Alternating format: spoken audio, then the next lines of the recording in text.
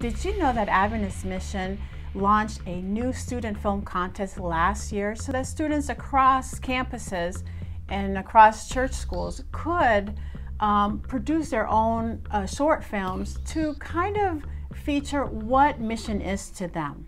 And so last year, one of our Inter-American students won that first prize, and that's Rachel Fortunato. We're very happy that she's here with us. She comes from Dominican Republic.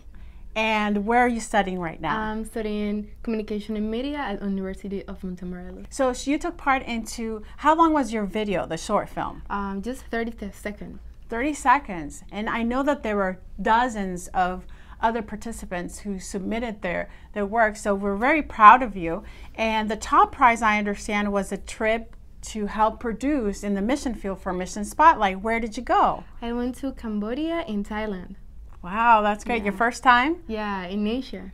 Wow. Okay, so what were some of the things that you learned? What did you work during the production? I've been like in front of the camera and behind the camera, and like, I learned a lot about filmmaking and the different shots and footage. Great, great. So this year, Adventist Mission has already launched the new contest for this year, and you can find a little bit more about that in the link that we're going to provide after this. But I wanted to ask you, how do you feel about the experience? What did you learn? It feels amazing. I learned a lot about mission. I learned like what mission is, and I practice what I represent in my video. I wanted to encourage to people to enter the contest, and because it's a great experience.